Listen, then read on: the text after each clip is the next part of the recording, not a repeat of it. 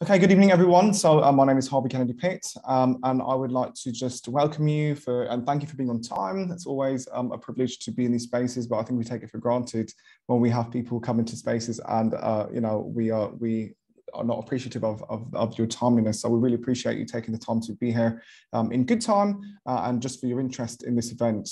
So as I mentioned, my name is Harvey Kennedy Pitt. I'm the CEO and founding director of Black Beetle Health. And this was just a vision. And I think that's nice, really an important milestone for us really as an organization, just because we sort of came from really nothing, and we've worked together and put our heads together and used our creativity to really make what we see as the report tonight.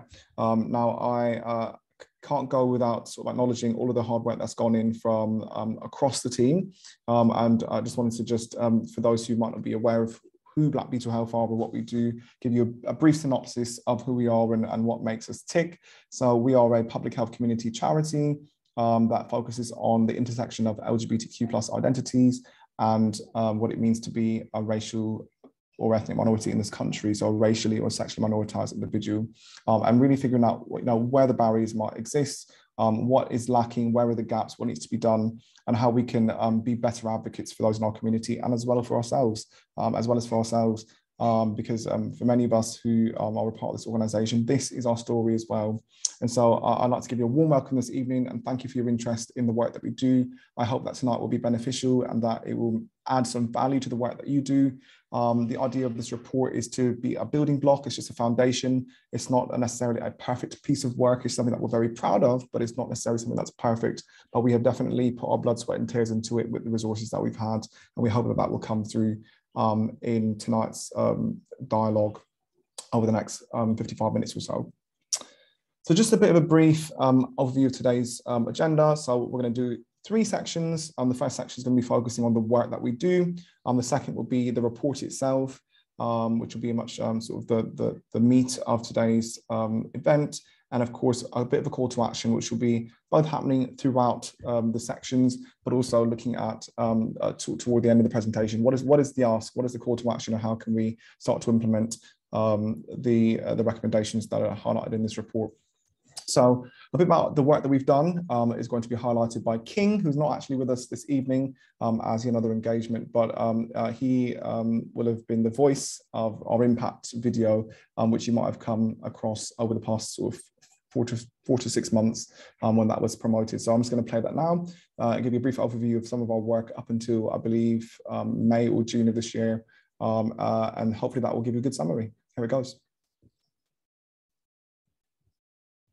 Black Beetle Health is going the distance to ensure LGBTQ+ Black and people of color are equipped with the health information they need to thrive in a world not necessarily created for their success. As an organization, we have set out to promote health, well-being, and equality through evidence-based, peer-reviewed health education and resource development by addressing health misinformation, educating our communities on health and well-being topics, signposting to culturally safe health and well-being services for LGBTQ+ people of color throughout the UK, and empowering individuals within our community to become more informed decision makers. Since our inception in June of 2019, we have delivered over 60 health and well-being presentations, which more than 2,000 people have attended, created 4 culturally safe health guides, and a complete series of quarterly newsletters. We have distributed over 70 care packages and dedicated over 1,800 health promotion hours as a team to deliver our collective service.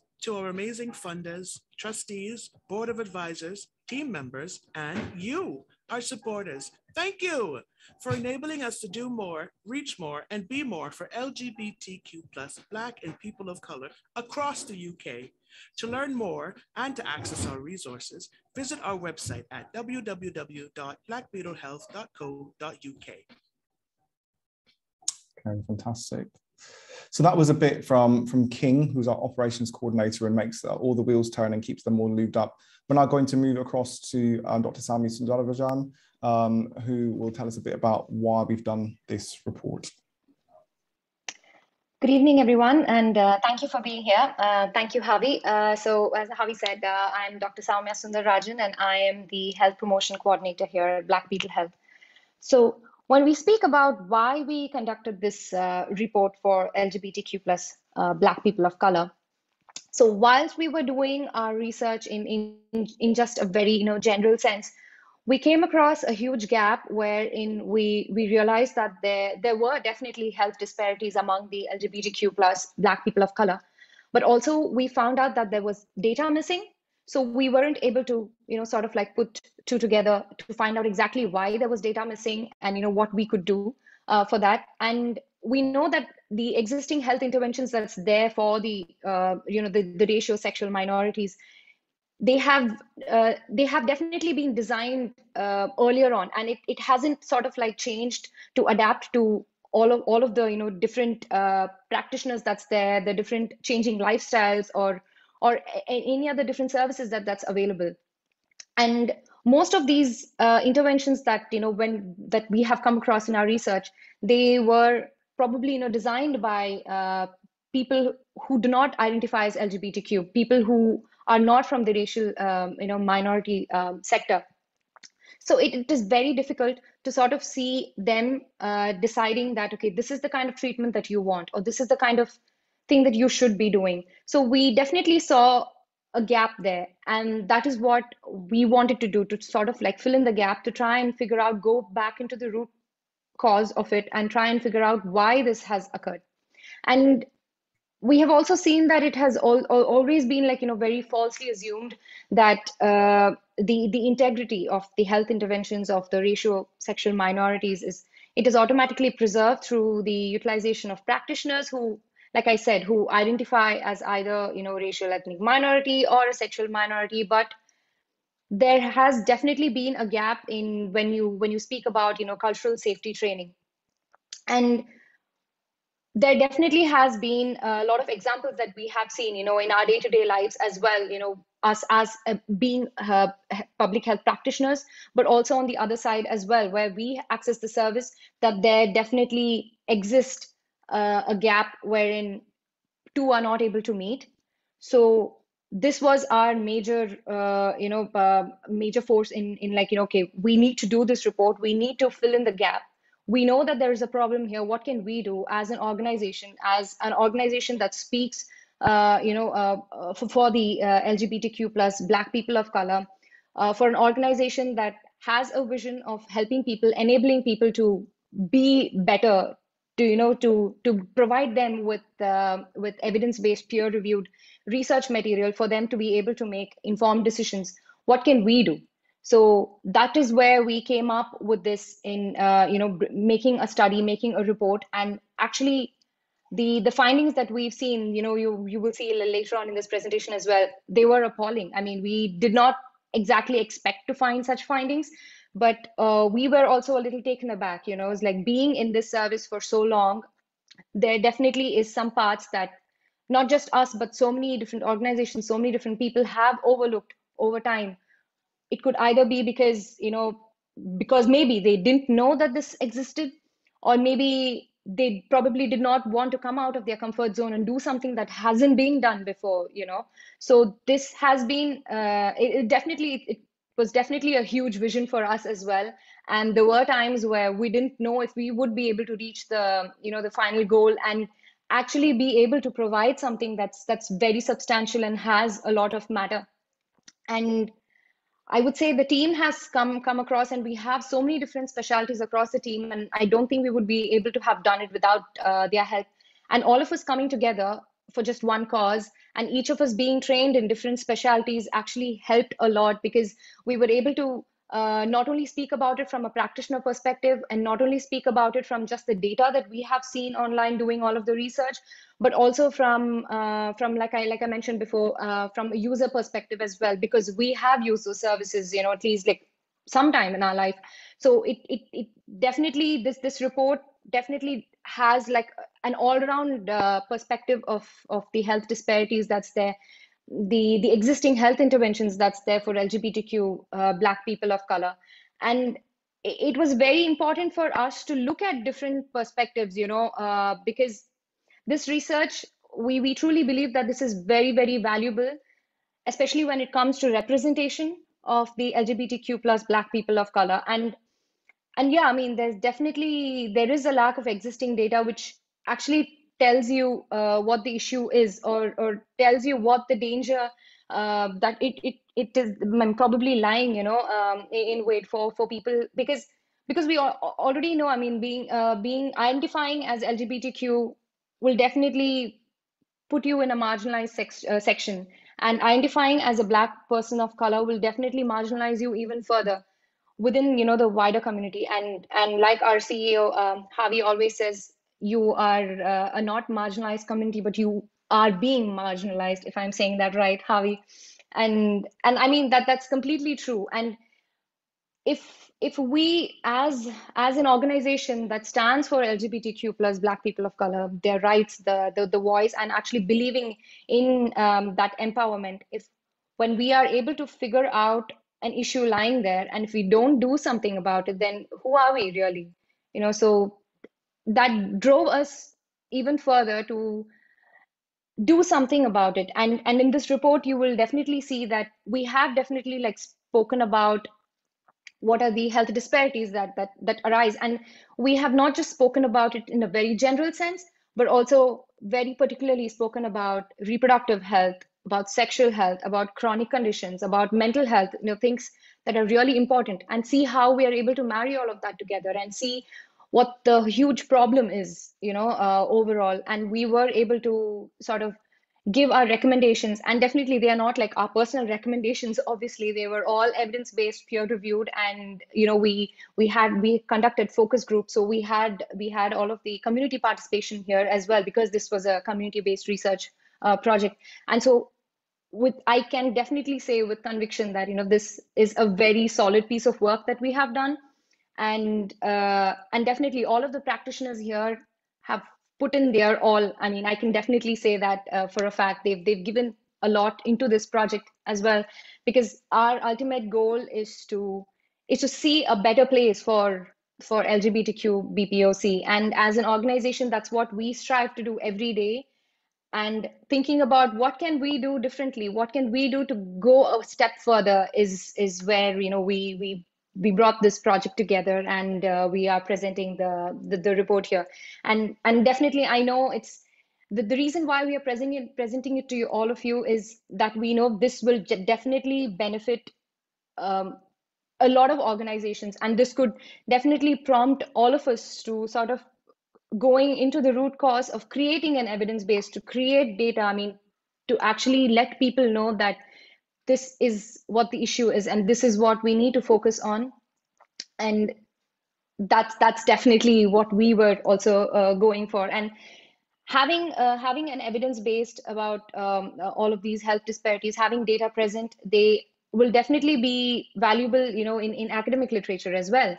And it can be, it can help various different researchers to use, different methods of say, for example, when we know that we have less data, this could be used to, recruiting, see how we can, help in like improving recruiting different samples, or trying and capturing the data that's there within the marginalized population.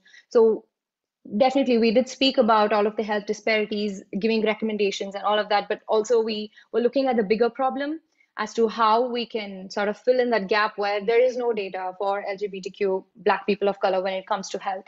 So this is what we were going for, and I really hope this report is super useful for everyone. And again, I can say with full conviction that we have given we have tried and given our best to this, and this is a properly evidence-based, peer reviewed study, and I really hope all of you will benefit from that. Thank you so much, Samia. That's a very, very thorough, is what I would say. So, and obviously, Samia can't stress enough, why so much work has been put into it. And it's really because we don't do this full time. I think people don't realize that we don't do this full time. And actually, if there was one report that was written by one person, I'm sure that someone who is paid to do this for full time in a full time capacity could do that. Unfortunately, we've had to pull together all of our time to ensure that we can collectively almost act as one person, and that's due to lack of funding. That's due to lack of attention to this matter. I think that there tends to be quite a lot for sort of maybe racially minoritized groups, but also sexually minoritized groups. We're operating at the gap of those two things. And so it's trying to justify what it must be like to be someone who exists at that intersection, and how you sort of maybe forced to go into either one of those two services, but not maybe completely understood. And so that's why we've created this initiative. So I'm going to move along from that. Thank you so much, Samia. That's really helpful. And I'm going to hand across to Gina, who's going to do a quick little Menti poll for us. So Gina? Yep. Okay. Hi, everyone. So we're going to do 3 questions today, if that's okay. And so the first one is question 1 here. And whenever you're ready, you can have your phone on the camera app and you can scan the QR code. And just in case that doesn't work, I have put in the link for the first question in the chat, and you can also do that on your laptop. So whenever you have that open, could you please just answer the first question, which is, how would you describe yourself? A service provider, a service user, both or neither? And once I get a few of the results in, I'll just read that out to everyone and just say what's been chosen the most, and then we can move on to the second question. Okay, so I have 7 answers so far, 10 answers so far, and the majority said both, and 3 people said service provider. I'll wait for a few more seconds and then we can go on to the next one. Nope. Okay, so, okay, yeah, one more said service user.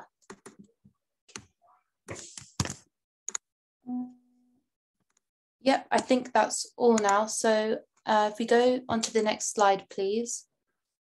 Thank you. And once again, if you could please just scan this code or use the link that I've put into the chat. The question is, what words come to mind when you think of the ideal LGBTQ plus health wellbeing service for Black and people of colour?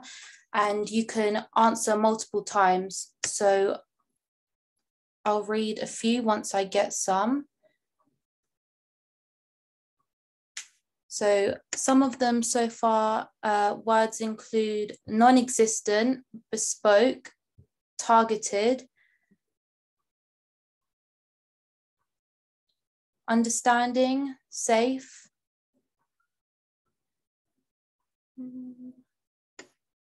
representative, peers, inclusive, not separate, and once again, culturally competent. Okay. Accepting, open-minded, listening. Yeah, we got a lot for that. I'll just wait for a few more seconds just in case anyone else has something to add, and then we'll go on to the final question. Nope. Okay, I think that's it. So if we can go on to the third slide, please. And once again, this is the same QR code and the same link as the second question. So if you just click on next question on your phone or tablet, it should come up. And the question is, do you think it matters if LGBTQ plus Black people of colour health services are run / facilitated by individuals from similar backgrounds? Have one answer so far, and somebody said maybe.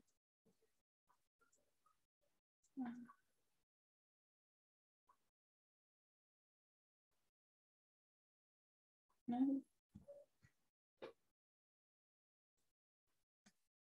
A few more answers include, it matters for BAME services according to the NHS, and somebody said it can help. Another one, it needs to at least be informed by them.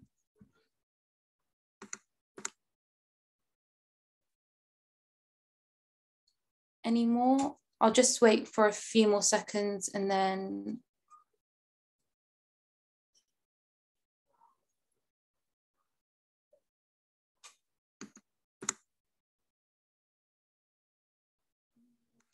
I don't think there's any more for that. Okay. Nope. Yeah, that's fine. Brilliant. Thank you so much, Gina. Thank you. So well done. Okay, so I'd like to just move along to the next section where we're going to be looking at the perspectives of health, wellbeing and equality for LGBTQ plus Black and people of colour, and some of the people who contributed to as authors to this report unfortunately couldn't make it due to either personal issues or conflicts of timetable, not of interest, of timetable. But I'm hoping that those who have been able to join tonight have perspectives that they'll be able to share about why they wrote what they wrote within that section of the report, and potentially have a little window to answer questions, and also provide some examples of some of the recommendations that are featured in the report as well.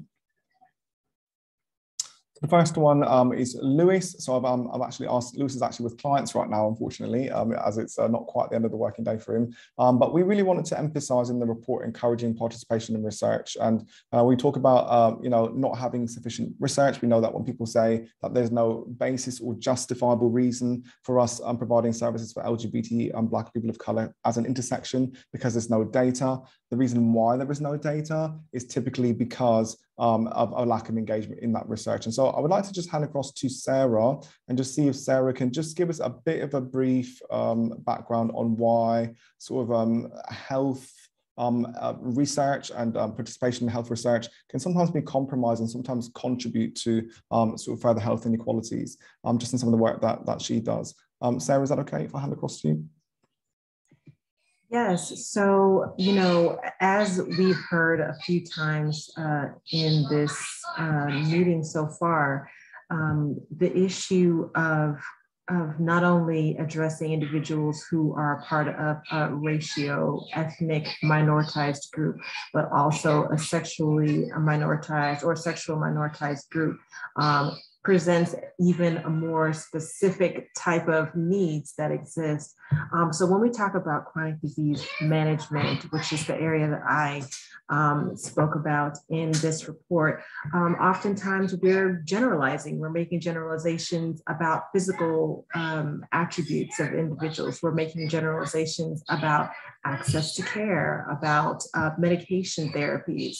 And yes, that can be helpful in order to do things at a greater scale, at a national or a government level. But when we're talking about individuals who we actually pare down, and as Harvey said, when we actually are able to get that evidence in order to look at individuals on a more individualized or customized level, and we realize that some of these generalizations don't work, they don't apply.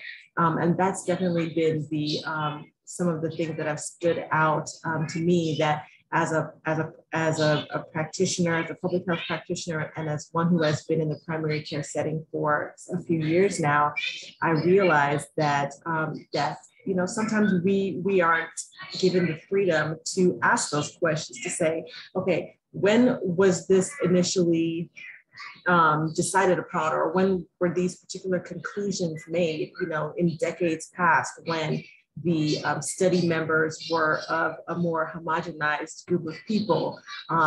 It's hard to be able to ask those questions because, when you're in the clinical setting, it's all about just providing that care.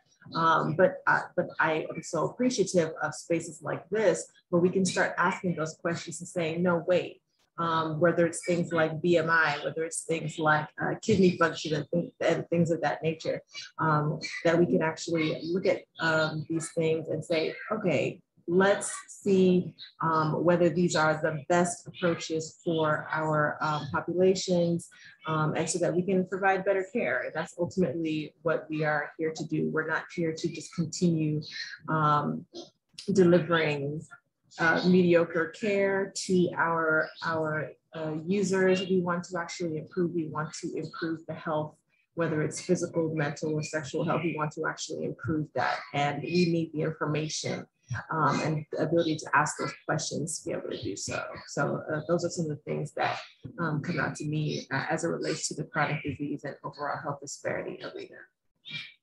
So you touched quite a bit on chronic conditions and illnesses, and I think that you spoke about BMI, you spoke about kidney function. There's really great examples that I know that Dorothy Roberts mentions in her video which is all about sort of the problem with race-based medicine. And I think that when we talk about research, talk about assuming that people are hard to reach. You know, we talk about people being marginalized, as Sami mentioned earlier on.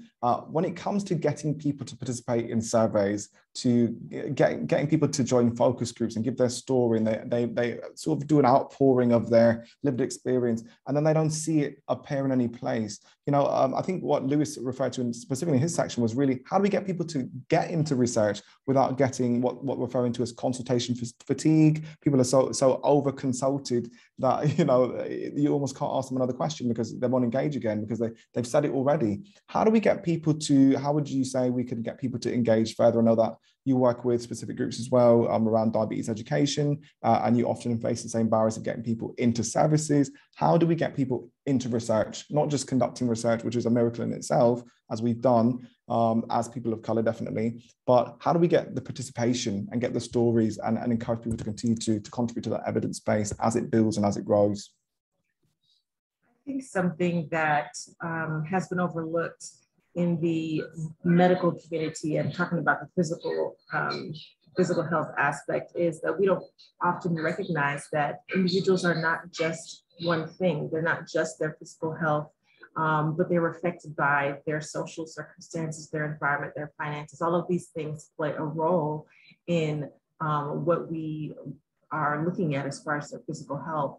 And so if we are trying to pull people in to say, hey, we want you to be a part of this research, we want you to come out for care, individuals may prioritize what's immediately pressing to them. And it might not always be that molecule or that hormone or that protein in their body that they can't see or feel. So helping them address, okay, are there social barriers that we can help you with, point you to resources for?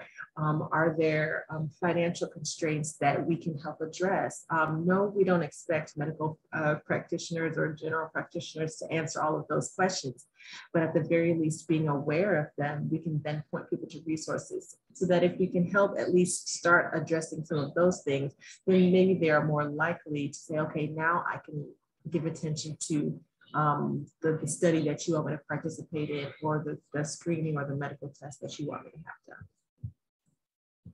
Very nicely put. Thank you so much for that contribution, Sarah.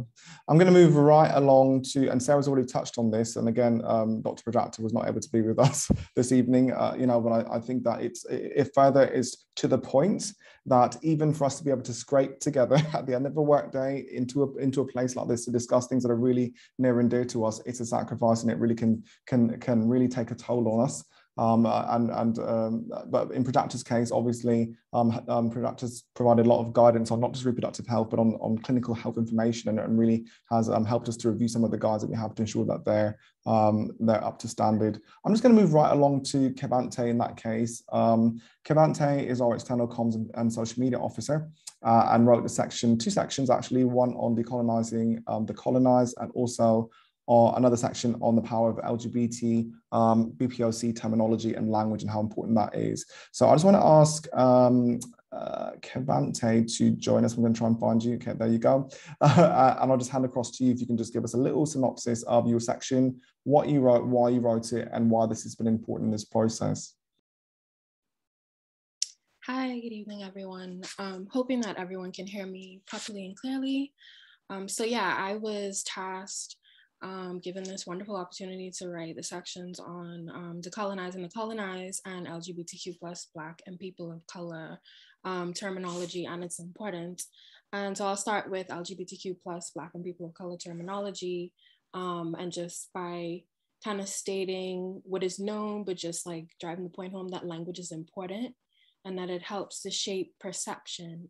And so the whole reason for writing this part of the report was to just kind of bring people back into remembrance that for LGBTQ plus Black and people of color specifically, language helps to validate our perceptions of ourselves, and it helps to reaffirm our existence, basically.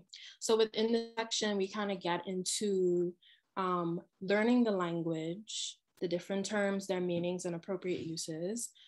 So terms like queer and questioning, intersex, what it means to be cisgender, what it means to be trans in that umbrella, the importance of pronouns, etc. All of that we get into within that section. What is orientation? What are the different types of orientation, etc. And giving people the guidance to know how to navigate conversations successfully when speaking to LGBTQ plus Black and people of color.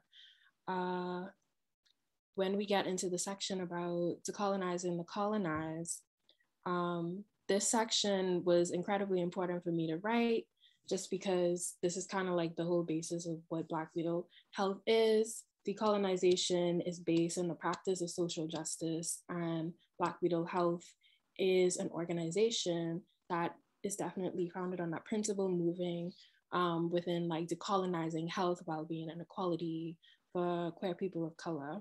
And so parts of the section about decolonizing the colonized kind of talks about what decolonization is, and just like pointing out the fact that colonization is incredibly pervasive, and that it basically what it is invaders coming into land and penetrating people, cultures, belief systems, ways of doing things, penetrating them with their own beliefs to get them to move far away from who they actually are.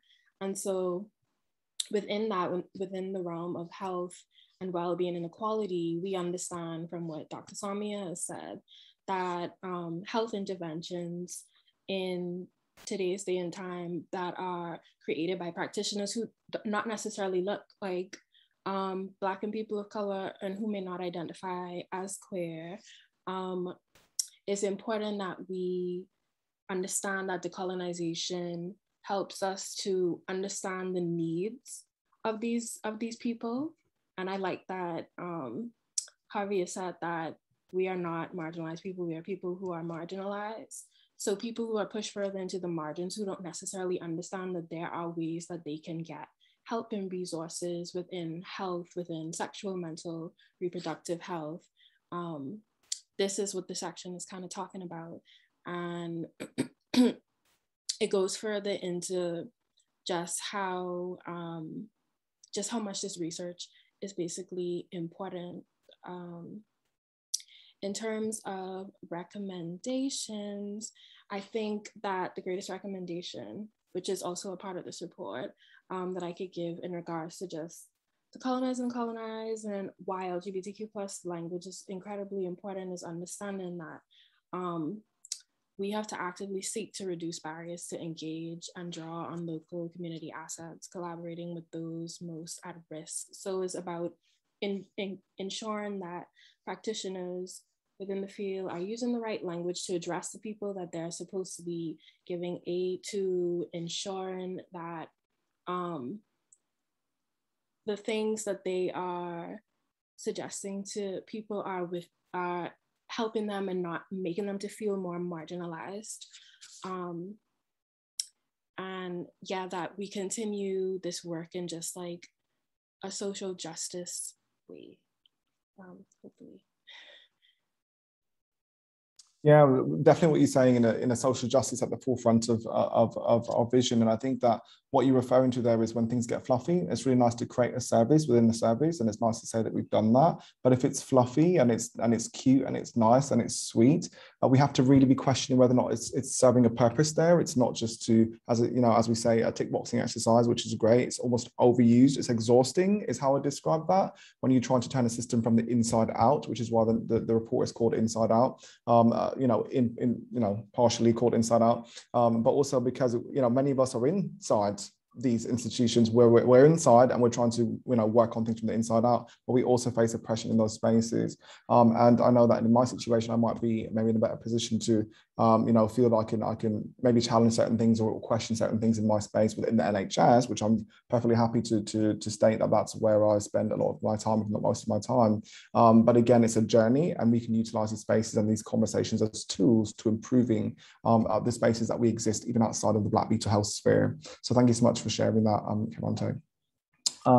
I'm just going to move along to Yuyi now. So Yuyi, I don't even know how I can begin to describe the importance of Yuyi's role and Yuyi's background and the education that Yuyi has brought to this space, because Yuyi is the person who's designed this entire report and done the graphic design on it. So over to you, Yuyi. Please tell us your thoughts on visual inclusion and how important that was in the creation of this report as well. Hi, as Harvey said, I'm Yuyi. I'm the graphic designer, and I formatted the report and put all the visuals in, and gathered all the documents or text that was sent over to me just to format it all together. And honestly, I find it really is important to have that visual representation, especially for Black and people of color who are part of the LGBT+ community.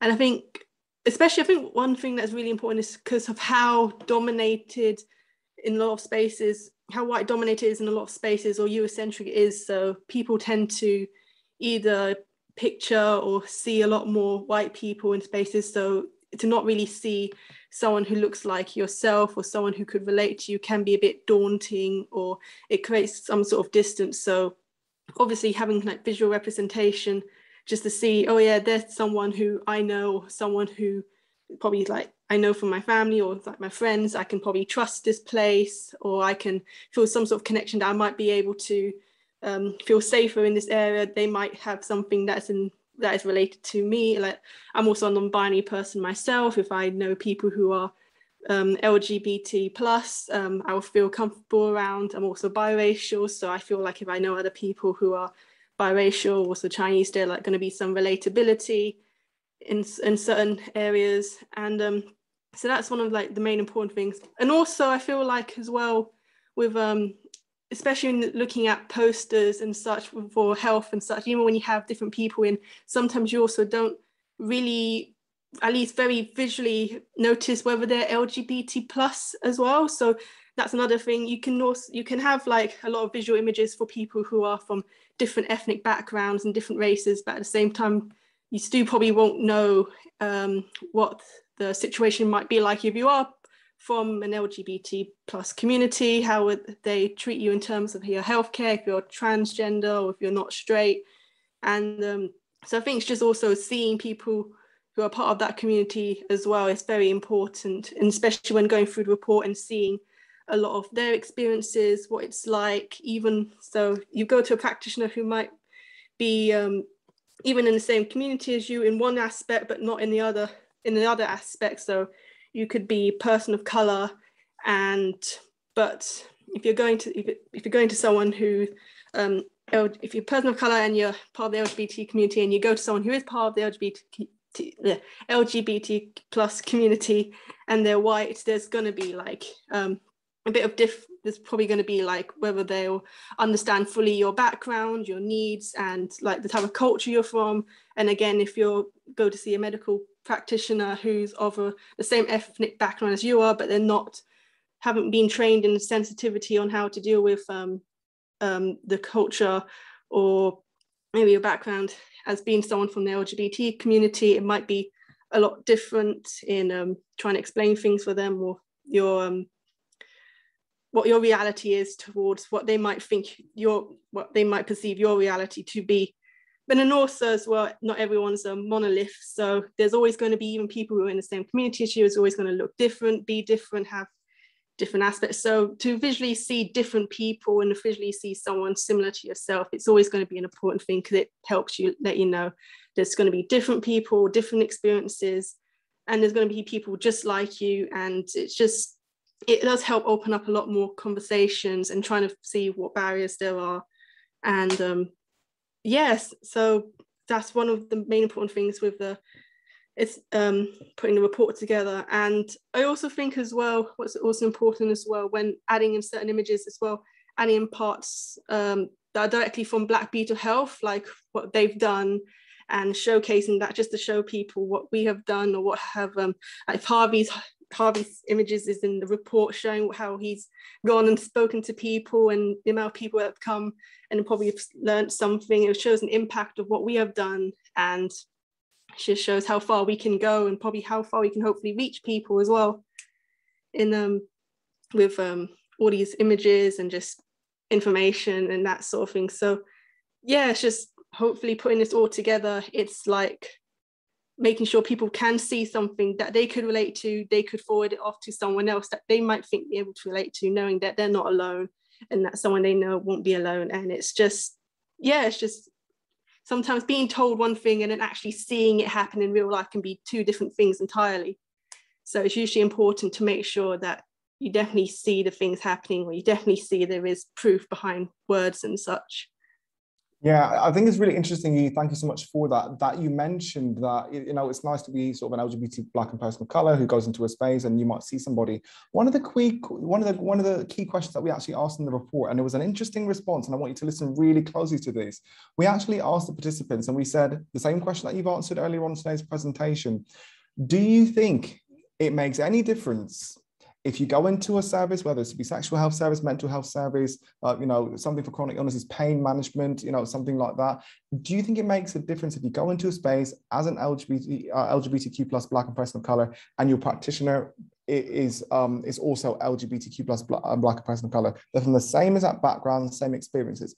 And what they said was, that's really great in theory, but it does not it doesn't mean that 100% it's a safe space. That there's still a likelihood that something could happen, that someone could say something that could be off-putting, that someone could experience something, and you know, and that was due to what they referred to as over-familiarity.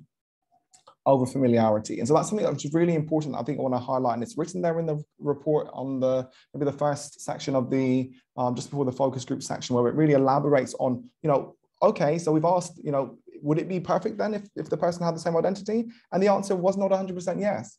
And it's really important for us to emphasize that that is simply what the results say. And so, you know, I myself, as many people in the space will agree, have gone to practitioners who have not been LGBT or a Black or person of color, either one of the intersections, characteristics, and I've had fantastic service, okay? It's not to say that, you know, we're trying to, you know, sort of say people have to look like us for us to have positive experiences. Absolutely not. Please have a look at the report, that section where it really emphasizes people's experiences, because that, I think, is the crux of the findings, which is that, you know, there's still a responsibility, even for people who are LGBT BPoC practitioners, that we still have a responsibility to make sure that we are professional, we are we're evidence-based, we're giving people facts, we're signposting, we're being respectful, and we're asking the same questions that we're asking everyone else to ask.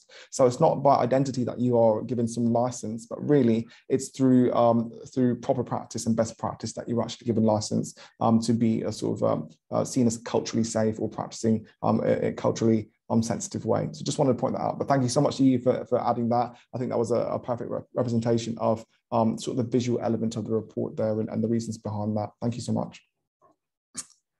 I'm going to go back to Sarah now. You know, I know Sarah touched a bit on sort of chronic conditions, but we want to really understand the impact of chronic conditions when it comes to people who might present to sexual health services, or they might present to mental health services, or in some other capacity, but they also bring with them chronic pain. They also bring with them, maybe they're living with HIV. They also bring with them maybe a mental health diagnosis. And, you know, they've come into a certain space for one thing, but it really requires a practitioner to maybe take what's called a multimodal approach. So looking for one thing, treating for one thing, but also looking for another thing and being able to make recommendations. So I just want to pass to Sarah now to see, you know, what is the impact of things like chronic pain, HIV, diabetes on other aspects of care?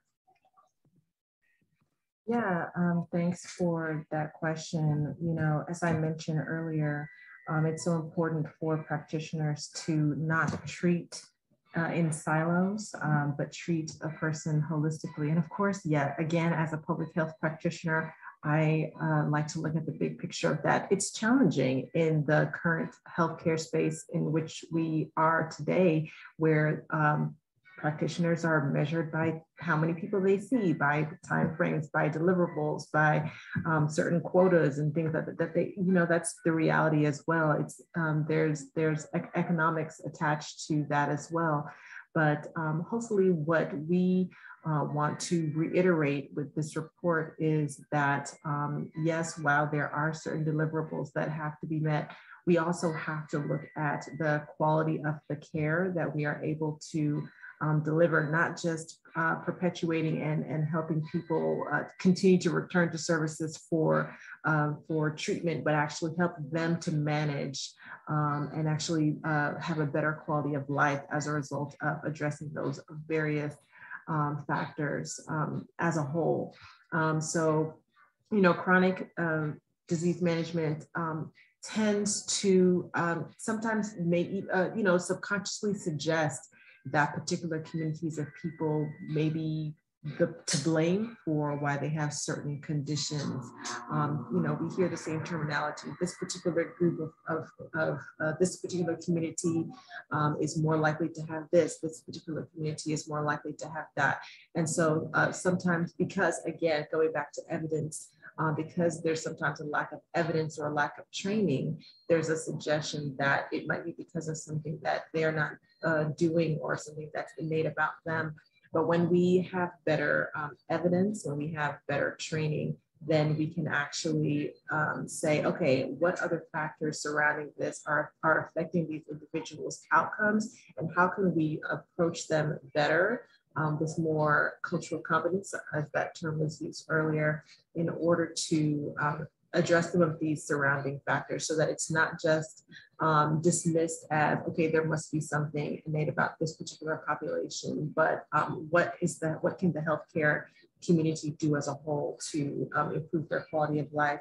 So as far as action points, yes, it has to do with the training and education of the personal provider, not just having that representation, although that representation and increasing the number of practitioners that are in these spaces is so key, but also having that, that training of independent practitioners, but then addressing the structure on the next level up, because some of these societal issues are at a greater level. So for even practitioners of this space or those who are representing on this call today, as you go back to your organizations and influences of, spheres of influence, you're able to take those messages back and pass that on to other people in positions of power, that we need more organizational cultural differences as far as the culture of an organization, the imagery of an organization, and how we address the users who then patronize those services. So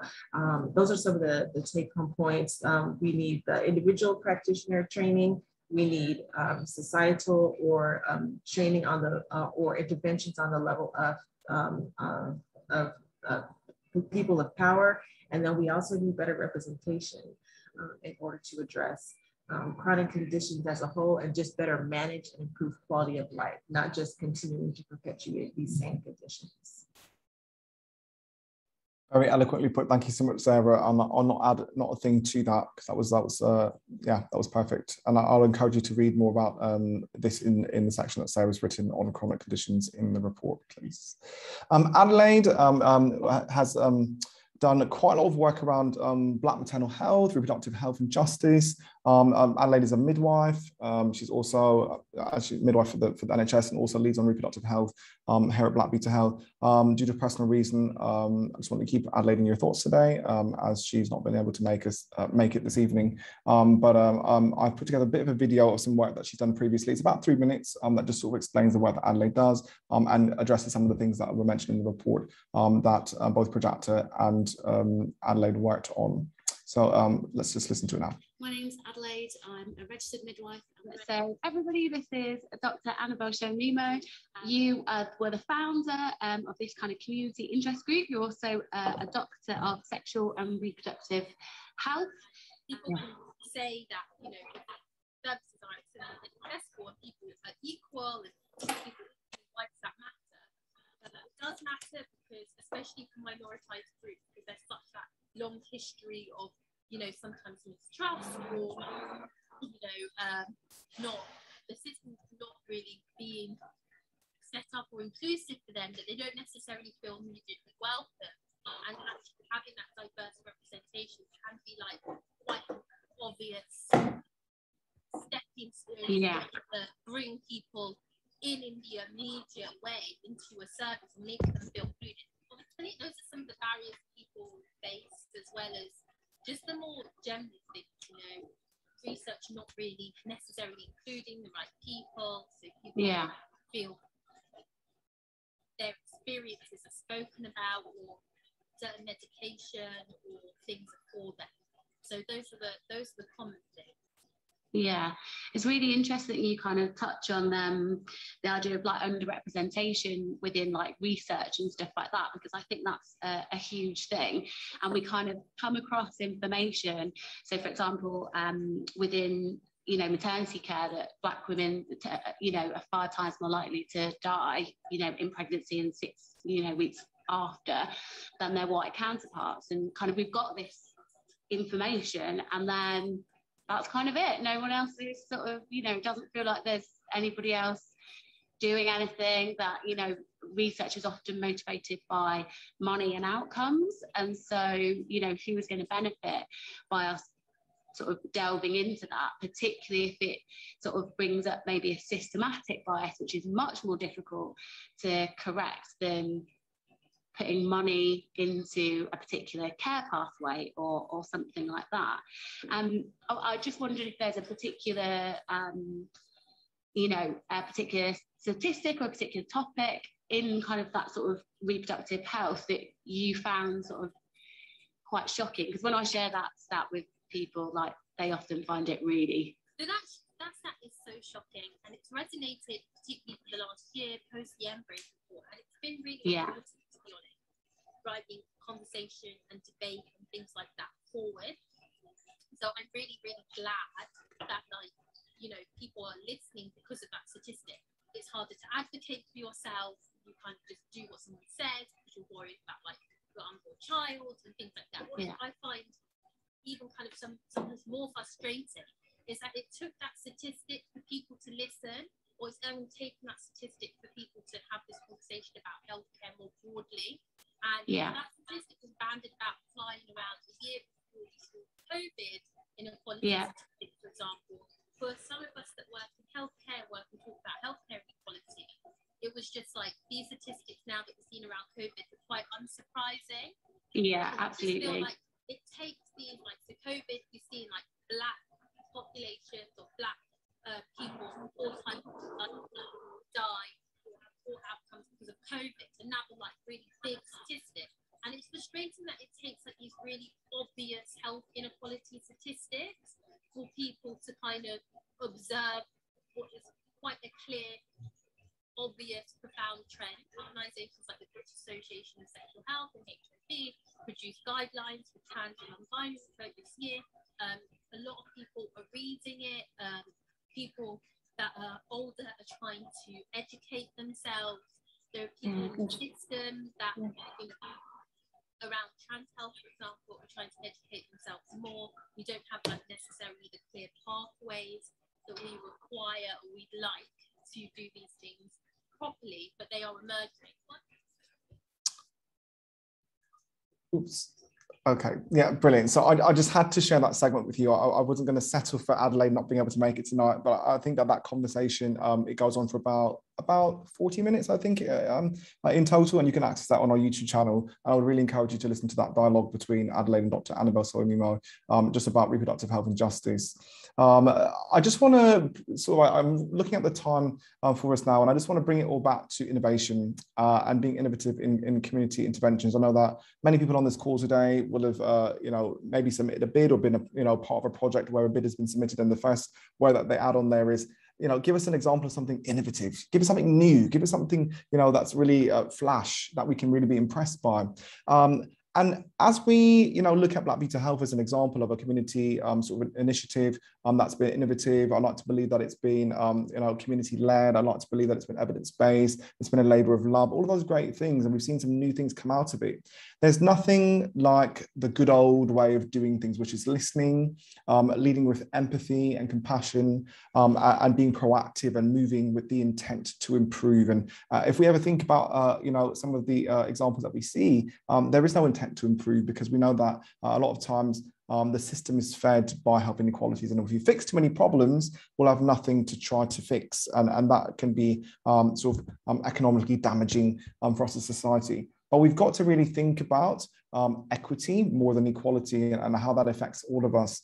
When we think about innovation, yes, we've seen lots of videos come out. We've seen lots of examples of documentaries or the way that data's been collected, reports have been written, there's been projects and then community care packages, schemes gone out. These are examples of things that we've done, but we've seen other people doing them as well. So as far as it being innovative, thinking about who's leading the work that we see happening, who is being pushed forward. Is there a opportunity for capacity building? Is there a sort of the power struggle? Is that being addressed in the process? Who are we letting speak in a space? Are we okay with someone maybe not getting all of the language right, or maybe getting all of the the boxes ticked in the way that a report should be written or an intervention should be done? But are we looking for opportunities to develop people in our teams, or are we only saying, oh, we haven't got capacity, we haven't got the right skill set, we haven't got the right vision? Sometimes it's better to do what you can do and let people who are representing these groups to really lead on those pieces of work, rather than maybe thinking what's not working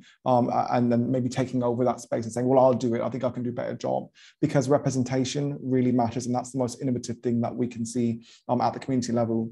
When it comes to innovation, there are several recommendations that come through toward the end of the report. There's about three pages across all areas, but within the community intervention sphere, it really points to what you might have heard of, which is the ladder of citizen participation, which is really Sherry Arnstein's 1972 model. That is, think about it, 1972. How innovative is that? That's in the 70s, but the same rule still applies. When we talk about community-based asset mapping, I know that's something I got a chance to do during my time at LGBT Foundation, and that was very much led within the PASH partnership there, actually, was looking at what communities already have and trying to figure out ways in which to empower them to utilize those resources. That's also part of the Health Matters guidelines that came out of Public Health England. This is not something that's new. It's led by that same concept that Sherry Arnstein really initiated many years ago.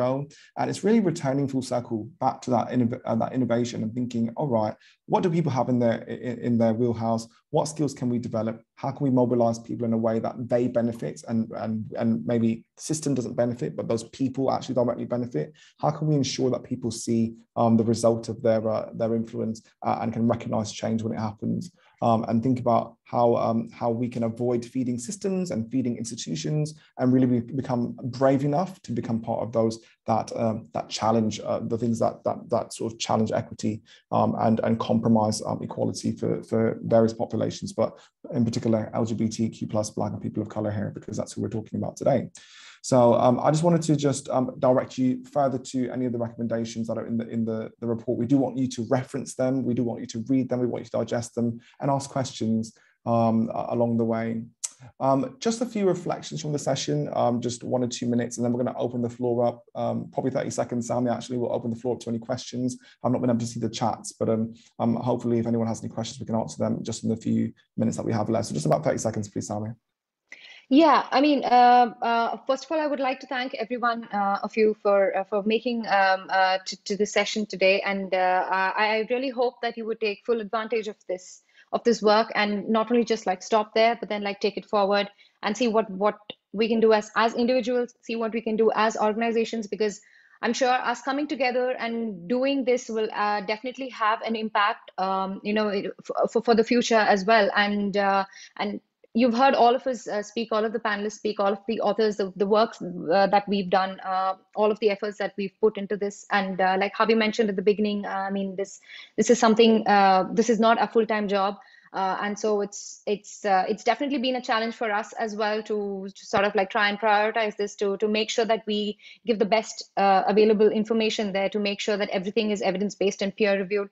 And I really hope this is beneficial for all of you. And I'm sure this will definitely pave the path, ahead for any future, academic literature research that comes. And I really hope, again, I hope all of you please take advantage of this report that we've done, and please take it forward. And I'm sure this will definitely create a difference in what we do within the health services of LGBTQ plus Black people of color, because at the end all we are asking for is equity, and all of us to be able to come together and that we have equal rights in all of this. So thank you once again, and please, I encourage all of you to please ask your questions on the chat, or you could, just ask us questions. So opening the floor for questions to any one of us.